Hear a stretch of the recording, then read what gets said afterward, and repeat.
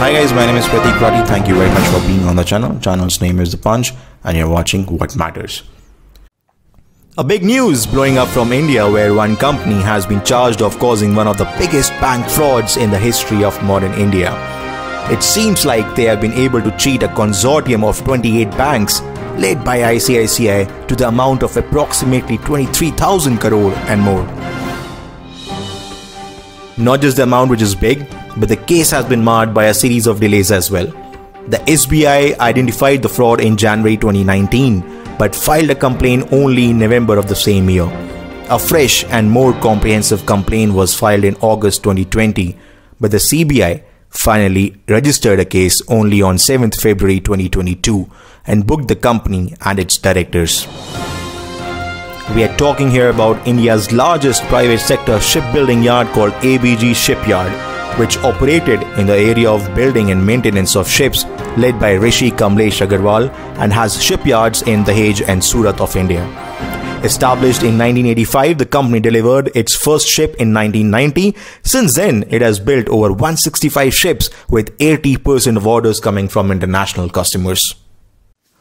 Until the end of 2013, the company was thriving with a net profit of 107 CR. The slide started the following year with a loss of 199 CR, and by March 2016, its net loss had amounted to 3,704 CR. Now, it's a natural practice in India to take corporate debt restructuring program, where either the tenure is adjusted or interest is waived off when unable to service loans, which ABG also took in 2013 to 14, as suggested by SBI. But even that was defaulted due to non-payment of interest and installments on due date.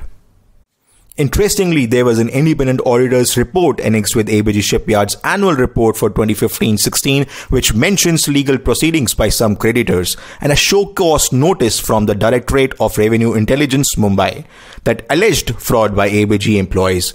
The account was finally declared as NPA with backdating to 30th November 2013. A major blow came in January 2019 when E&Y conducted forthcoming report found gross evidence of fraud between April 2012 and July 2017. The audit shows that the fraud was conducted through diversion of funds, misappropriation and criminal breach of trust with objective to gain unlawfully at the cost of banks' funds. But the formal complaint by SBI was filed only in November 2019, followed by more comprehensive report in August 2020.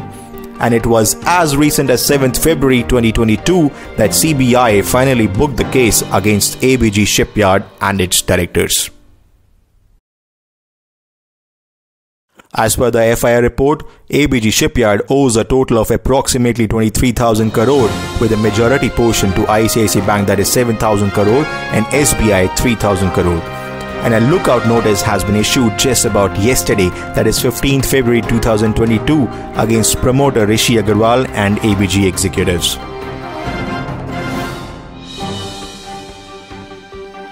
Speaking to the reporters, Finance Minister Nirmala Sitharaman said there was no delay, as determining the elements of fraud usually takes 52 to 56 months. And according to Sitharaman, it was to the credit of the banks that they detected the fraud in less time than average.